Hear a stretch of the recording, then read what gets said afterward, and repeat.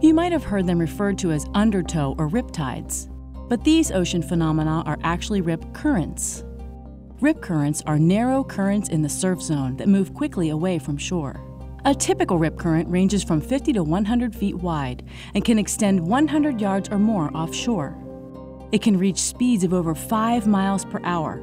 That's faster than an Olympic swimmer. That makes them dangerous and potentially deadly, and scientists want to learn more about them so we can better forecast when and where they will form and keep beachgoers safe. Here's what we know. Waves don't have to be huge for a rip current to form. 2 or 3 feet are all it takes. And the weather doesn't have to be bad for a rip current to emerge. They often occur in the nice days after a storm. They're usually strongest near low tide, but can form at any time. Rip currents often form where sandbars are near the shore. They occur at breaks or channels in the bar.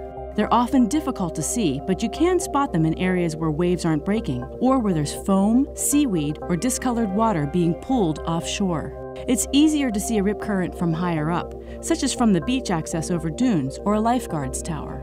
Rip currents are a hazard for beachgoers, but by knowing the dangers and what to look for, you can avoid being caught in the grip of the rip.